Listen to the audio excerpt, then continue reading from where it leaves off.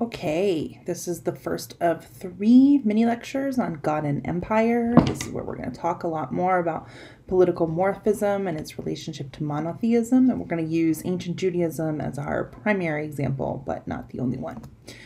So here in part 1, we're going to talk about what is monotheism and compare a couple different versions of that in different spaces.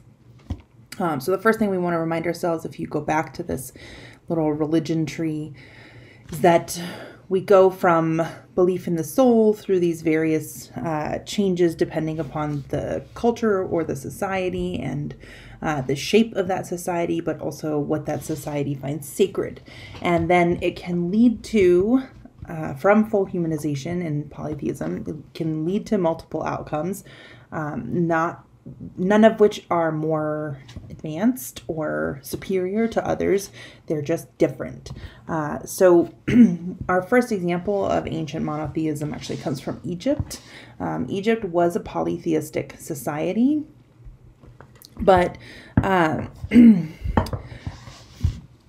they did develop a pantheon with a king of the gods, and that would make that solidly henotheism. Ra and Amun, or the sun god, became the king of the Egyptian pantheon, and you can see it in the names of various figures. If they have Amun, they're attributing the ruler's name or the ruler's position in society to his analogous role to the sun god. So that's henotheism. That's when there is a king of the gods. When you think of the Greek pantheon, you're probably thinking of Zeus being the king of the gods. That is closer to henotheism than a strict monotheism. Henotheism can develop into monolatry, as in the case of an unusual pharaoh so the last pharaoh we mentioned was Amenhotep the third in particular, and his son Amenhotep the fourth became pharaoh, and Amenhotep the fourth didn't really dig the worship of Amun-Ra and the entire pantheon, and instead he had a very specific relationship to a different sun god, which was not a personified deity so much as a more abstract deity that specifically he invoked the sun disk, right? So not the figure of Amun-Ra, but the disk itself, as in the sun that you see in the sky, and that was referred to as Aten. So Aten was also a sun god, and during his reign, Amenhotep IV renamed himself Akhenaten, right? So again, his name contains the deity to which he pledges fidelity. And he raised Aten to the status of a preferred god. Now, you can't go about that by making a henotheism, because Aten can't become the king of the gods if Amun-Ra is. So instead, he took the route of monolatry. So this is a case where henotheism, the same god who is the king of the gods does not become the preferred god. In this case, Aten becomes Akhenaten's preferred deity, and he gets elevated, or this deity gets elevated to the status of more powerful than all other gods, and therefore a patron of Egypt. But this doesn't really go down great. People are a little bit uncomfortable, but they are like, oh, whatever, he's a pharaoh, and he's, part divine, and he's in charge. So they roll with it. But then he goes full-on monotheism, and people do not like it. They do not like it at all. And he does like revisionist monotheism, where Aten becomes the only deity that exists. So worship of all other deities is illegal in Egypt on pain of death. And the Egyptians do not like this. They do not like being told that they cannot worship the gods of their ancestors and the gods of their household. And so when he ultimately dies, his son, whom he names after himself, Akhenaten, actually rearranges everything. And so not only does it go back to polytheism or henotheism, more like with the worship of Amun-Ra, But his own son changes his name back to contain Amun within it instead of Aten, and he becomes Tutankhamun, which is, he does not become Jesus. He becomes Tutankhamun, or King Tut, as far as we can tell. There is some controversy on that, interestingly enough, but it has to do with relationships between tombs and DNA and stuff. But as we know it, that happens to be the early history of monotheism. The worship of Aten is actually the first version of monotheism that we know of in the world. And so the next one is Zoroastrianism. Zoroastrianism emerges in what is modern day Iran. And it is specifically, it is a bizarre, seemingly out of nowhere emergence of monotheism from a polytheistic culture. So in polytheism, or in the polytheism of early Persia, or what will become Persia, there is a pantheon that's very similar to the Vedic gods that we know in India, who later become associated with Hinduism, asterisk, and there's some more going on with that. We'll talk more about it when we talk about syncretism. But that's a key feature, is the Vedic pantheon. And then there's Zoroaster, or Zarathustra, as you might know him if you read any Nietzsche. And he comes up with a totally different system of belief. So it's, I had this in the slide already. The gods in the Iranian pantheon are abstract as opposed to nature deities like we see in other pantheons. And Zarathustra was born into their priestly class and initiated into the priesthood. And then he had this, vision in a wilderness like prophets do. And it was from a god that was not in the pantheon. And that god claims to be the only god. And not the one that climbs the tower from henotheism to monolatry to monotheism. This is a totally different god, kind of an unknown god. And he is, the god is referred to as Ahura Mazda, meaning the wise lord. It's not a name, but a descriptor. So this god does not have a particular name.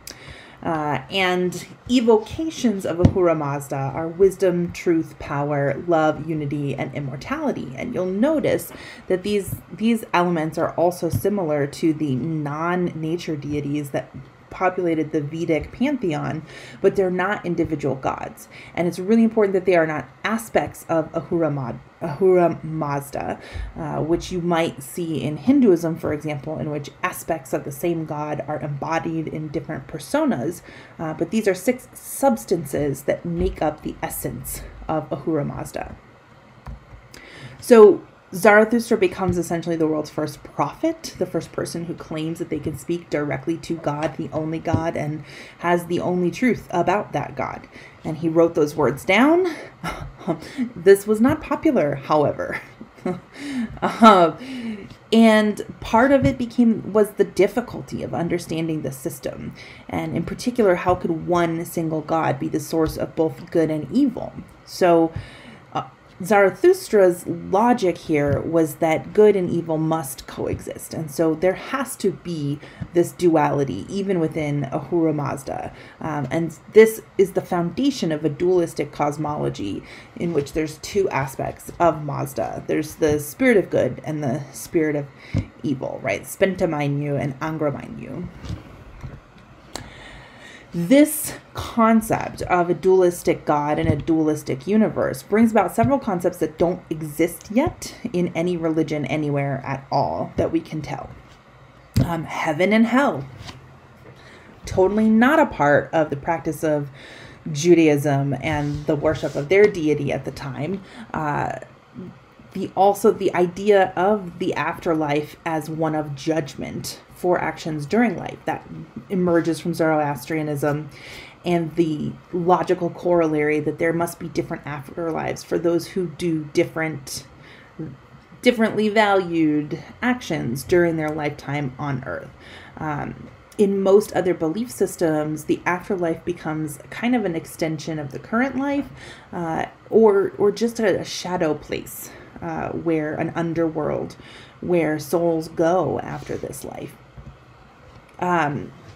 The other thing that this introduces is angels and demons. So if God is only one, but there are other deities in these pantheons, they get demoted down from the level of deities to either angel or demon, depending upon whether they're more aligned with good or evil. So this allows Zoroastrianism not to deny their existence, but to incorporate it into the new system. So like Atenism, the entire religion, which never really took off, died with Zarathustra. When Zarathustra died, so did any organized system for believing in his monotheism. And it doesn't really come back until this, thank you. I thought those were all coming at once. Until the 6th century BCE, which is Cyrus the Great, the first major empire of Persia. And one of the key things that he did is he wanted to have a distinctly Persian belief system that wasn't borrowed, especially from Mesopotamia, right? So what was happening in Mesopotamia at the time was the pantheon of gods pertained to city-states, right? And each city-state was essentially patronized by their own preferred deity. And when two city-states went to war, if one conquered the other, then the conquered deity ceased to not exist, but ceased to be worshipped. And the city then began to worship the deity of their conquerors, because obviously that deity is more powerful, or they wouldn't have been conquered. And that's kind of the logic of the pantheon in much of the Middle East, in especially, well, what is now called the Middle East, right? But especially Mesopotamia and the Fertile Crescent all the way over to the Mediterranean. So Cyrus, when he is performing his conquest, if you will, he decides that his empire is too good and he is too great to have a patron deity that anyone else worships. And so he locates a tradition that is very specifically Persian and was not popular when it emerged, and sort of revives Zoroastrianism and makes it the official state religion of his empire. But the version of it that he uses isn't really a strict monotheism. It's more of a monolatry, but it's kind of walking the line between monotheism and monolatry, because what he really wants to do is invalidate the religious belief systems of his enemies and to essentially set Persia up as the one true the one true culture with the access to the one true God, and therefore the one true king or emperor. So that's Zoroastrianism. So now we get to what is ancient Judaism. And one of the key things that's really important to remember, and I'm sure there's going to be a quiz question on it. Haven't written the quiz yet, but ding, ding, ding, ding, pay attention to this. Judaism is not originally monotheistic. It is also monolatrous, very similarly to the other religions that are being practiced in Canaan at the time. Like other Canaanites, they worship a god from the Canaanite pantheon. His name is El. The God that Moses meets in the wilderness, right? So we have the Canaanites, we have the early Canaanites, and we have early biblical books from Job, Genesis, all the way through Abraham and Isaac and Jacob, right? So those early patriarchs, all of those guys are worshiping a god named El. And then there's the exile in Egypt, in which the Hebrews are enslaved according to their narrative. And when Moses escapes Egypt and he's in the wilderness and he encounters a burning bush, the God that he meets there is named Yahweh, right? So El was the Canaanite deity, and that is who the Hebrews brought with them when they fled into Egypt with Joseph. They fled starvation. And when Moses runs out into the wilderness and he finds and ends up marrying a Midianite woman, he worships their family's gods. And those gods were separate deities in the ancient Near East. And what's interesting is the way that they get kind of combined into one with the history of the Jews. But the key thing here is that early on, there is more than one deity, and the Hebrews worship their preferred deity until Moses comes along, and then he worships a different god. Examples of how we see this in the scriptures, and we're going to talk more about how these developed, is the word El, the name for this god, is built into a lot of the place names, especially in the Hebrew language. So you have Israel, which is El preserves, and you have El Shaddai, El of the mountains, and El Olam, El everlasting, and El Roy, El who sees, El Elyon, El most high, and that is what's usually translated as the Lord in your modern English Bibles. But then you also have Yahweh, and when you see the word God in your modern English Bibles, that's usually because the root word was Yahweh instead of El. So we have the names of both of these gods being used in the early scriptures, and the relationship between them is not totally clear. So we'll talk more about what that looked like when we get to the history of the scriptures. But for now, just remember that in the written texts, there are two names for God, and they come from two deities that used to be separate. And then the other deities of the Canaanite pantheon also found themselves worshipped at different times in the temple, which is Baal, Ashura, Banat. All three of those were worshipped in the Jewish temple, and not always condemned as such. So we'll get a little bit more into that, but the key thing here is that clearly the ancient Hebrews believed in a pantheon. They just believed that their God was at the top of it.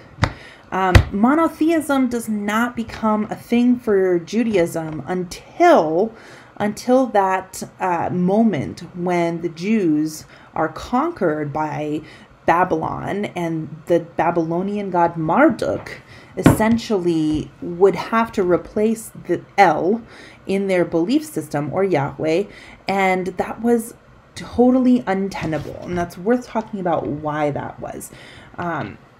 So now the Israelites find themselves attached to the worship of El, even though the logic of the system suggests that they should change to worshiping Marduk, right?